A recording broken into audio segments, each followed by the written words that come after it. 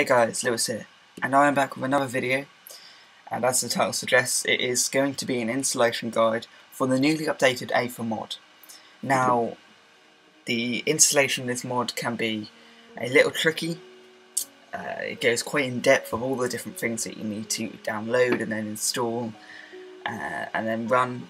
So this is probably going to be quite a long video, and you're going to want to pay close attention to what I'm saying. I'm also going to drop some hints and tips I know about installing mods as we go.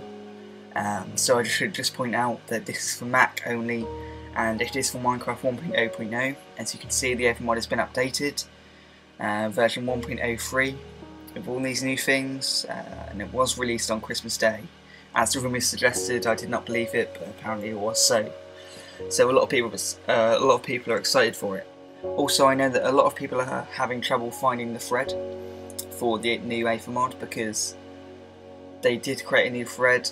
The old one had, I think it was around 700 pages, or over 1,000 maybe, and that's now, and this new one has been created and it cannot be found when you Google Aether Mod.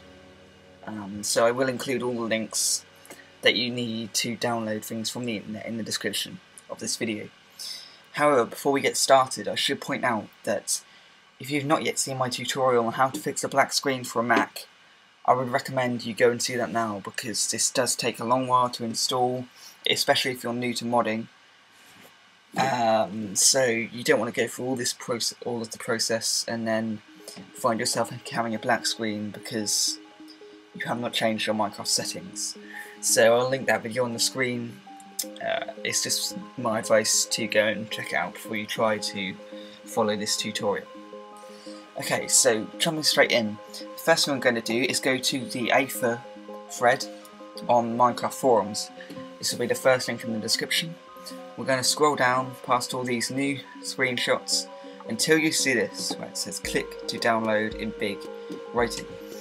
You're going to want to click that straight away. It will take you to an ad fly page, which is just how the mod creators make money from people downloading it, and you'll get a zip file. You want to keep that zip file somewhere you know it is safe and somewhere you'll be able to remember.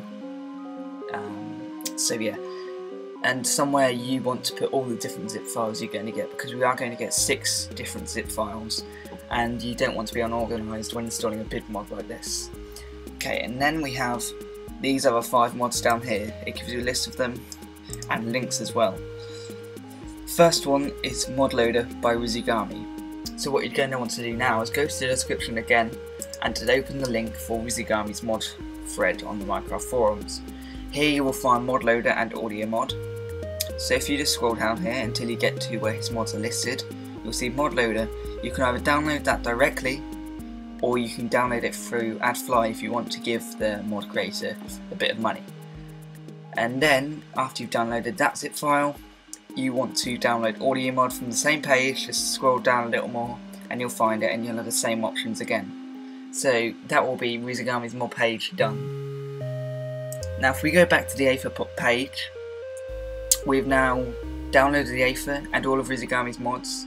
Next we need another mod loader, which is updated by Flan. So we're going to go to the third link in the description, which is Flan's mods page. Here's a load of different mods, so we're going to want to look through them. And these are quick links. You'll see, well, I don't know if you can see, but on the side I can see how big the scroll bar is. So these are quick links to get down the page, as there are a lot of videos and pictures which take up a lot of space. So if we click Mod Loader MP, it will bring us down here, and we will see it says here installation for the client. Client is single player for 1.0.0, which is the one we need. So we're now going to download that from either AdFly or MediaFire. So we'll now have Mod Loader MP. Going to go back to the top. It takes a while, like I said, and we're going to download Player API. If we click this, you will see here it says again installation client. We will click this to download another zip file. So we should now have the Aether original, Mod Loader and Audio Mod. I've blanked. Mod Loader MP and Player API. And then the last one, the 6th zip file you need is shock API. Shock API, and you cannot. Well, I haven't found a thread for this mod, so you wouldn't actually need to download this one from the Aether Mod page itself. So if you go back to the first link, you'll be taken here, just where you clicked download a minute ago, and you will see the Shock API here by Shocker. You click that link and it will download it directly for you. It's very simple, and you will now have 6 zip files. We are done with the internet for now, so I am going to minimize this to bring me to my desktop. Just ignore this sticky for now. I have a folder here called Aether, which I've highlighted red to tell me that it's a priority. Not sure if I will forget though. So I'm going to open this, and here you'll see, I downloaded these earlier by the way, just in case you were wondering, the 6 zip files you should have now. They will be called exactly the same, so if they are not, then you've downloaded the wrong files. But what we need to do is unzip these so we can use them, because these are compressed files. These are compressed folders.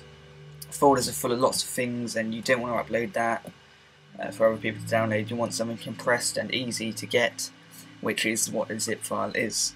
So we need to decompress these so we have the original folder that the mod creator made. So if we go to here, the first one, right click and open with, you will see I have a program here called the Unarchiver. I would recommend getting this. I'm going to link it in the description, the website where you can download it from. It's just a simple to use, easy program that unarchives things like zip files, RAR files, jar files, all these different things. And it does a load of different stuff, and it's just really useful. However, if you do not feel like downloading that, there is another solution. The archive utility, which comes with Macs, I believe, which you can use easily to unzip these files. There's no difference between it. It does the exact same thing, but I just feel the Unarchiver does more, so it's easier for me. So yeah, we're going to unarchive each of these. Because my default is set to the Unarchiver, I can just double click. So we now have the folders, and you'll see here that I'm organising by kind. If I was organising by name, which I think the default is name, it would show up like this, where the folders and the zip files are mixed. But to make it easier to show me what ones are zip files, they're down the bottom, what ones are folders, they're up the top, I click on kind, and that sorts this folder by kind. So now I'm going to go to Player API, do mod loader, do mod loader MP, and do shock API. So you'll see I now have 6 folders. I'm going to rename these to make it easier for me to know what they are, more organised. I feel it helps a lot. So to use, click on the folder, press return, enter the text, press return again, and it renames it.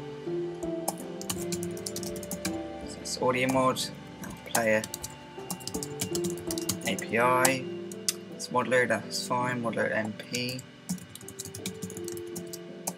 and then shock API. Okay, I now know clearly which one of these are. There's no 1.0.0 or version numbers after it. It showing me. I don't need to pay attention to these zip files anymore. It's just these folders.